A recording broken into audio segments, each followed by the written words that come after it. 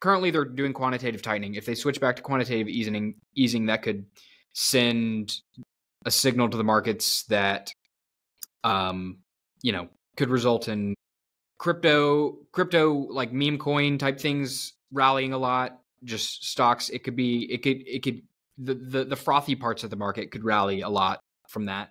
And for those of us that don't know what quantitative easing means, not me, obviously I know what it means. I'm going to let you explain, but obviously I know what it means. Why don't you explain if you know what it means?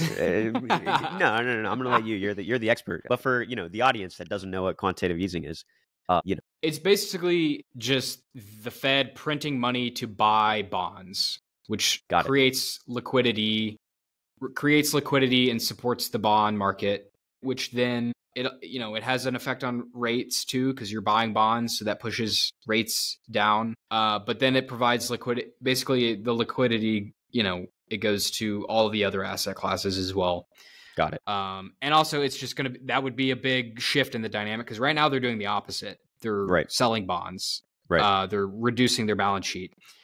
That's something to look for in the coming months. That could be a short-term shift in kind of how these things are playing out.